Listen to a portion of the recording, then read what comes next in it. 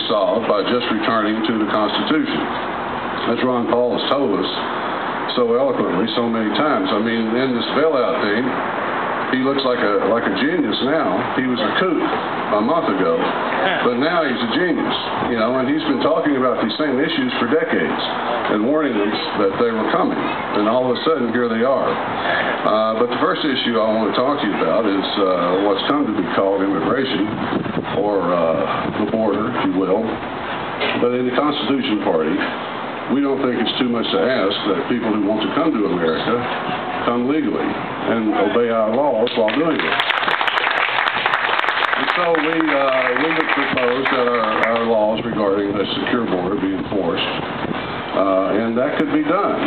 Of all these issues, it's the easiest one to solve. It's completely within the province of the president.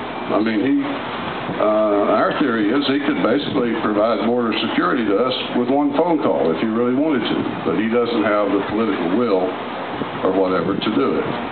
I was on the border on the 4th of July. I went to the border about 70 miles east of San Diego with some Border Patrol people, and I gave a speech there from the back of a pickup truck.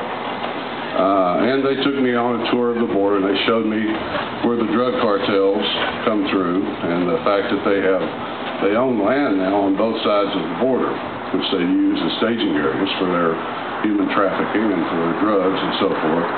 It's a terrible situation that could be solved. The method is there for doing it. You know, we would certainly solve it. I can assure you of that, one way or the other.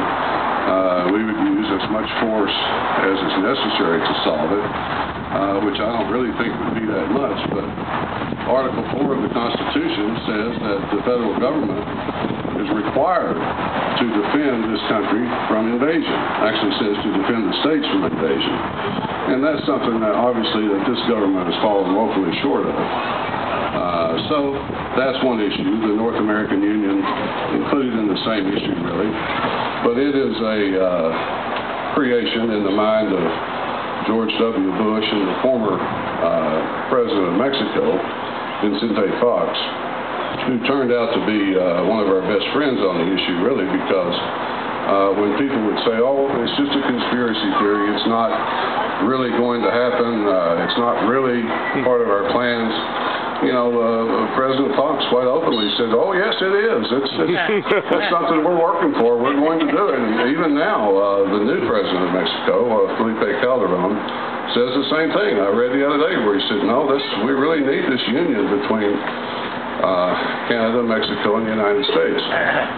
So that, too, could be stopped with a phone call by just picking up the phone and calling those two fellows, Steve Harper from Canada and Mr. Calderon from Mexico, and saying, look, guys, we started this idea, but the American people aren't going to have it, so it's over. Let's think of something else. End of story.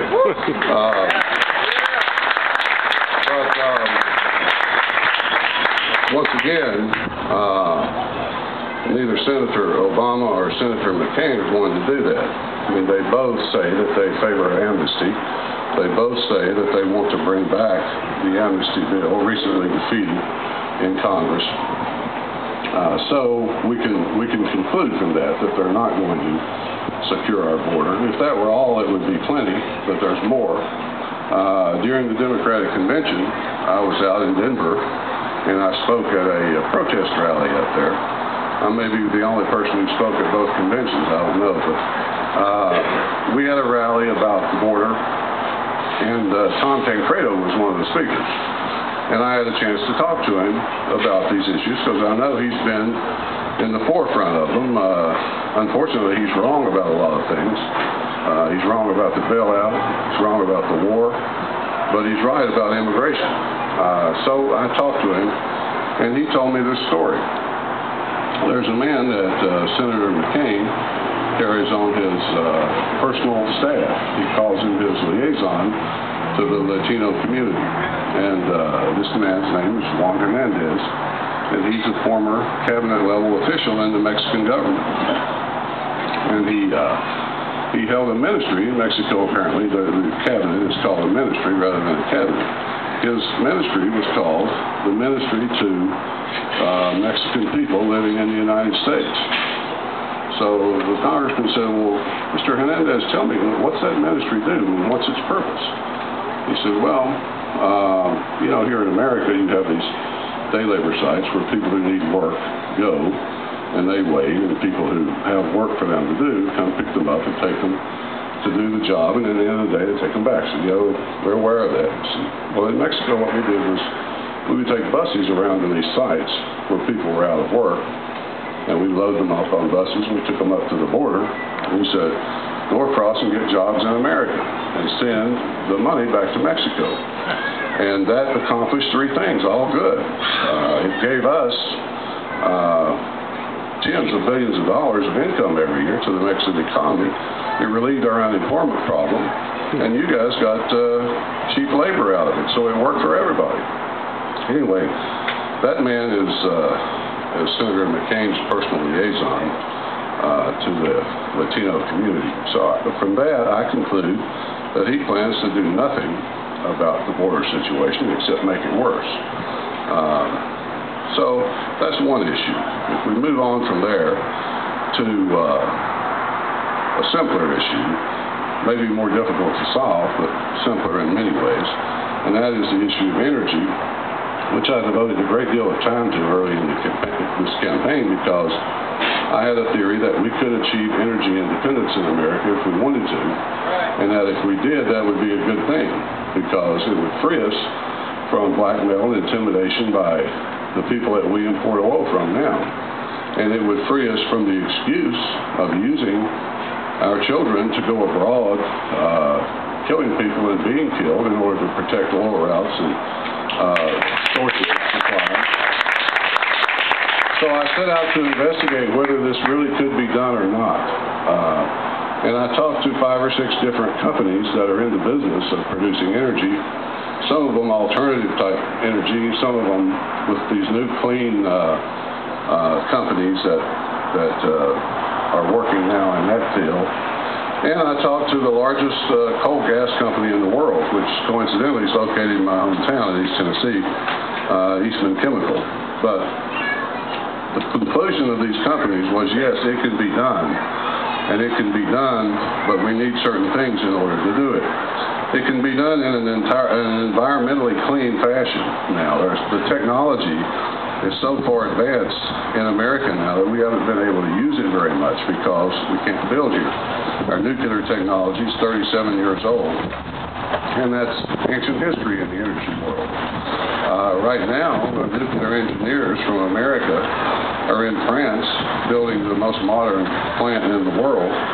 France gets 78% of its electricity from nuclear, and the technology is there now. The fears that we once had about nuclear energy really aren't appropriate anymore because of this new technology. They may be here because our plants are 37 years old and older, but they're not. They're also American engineers are building plants in Russia and China because there's no work for them here.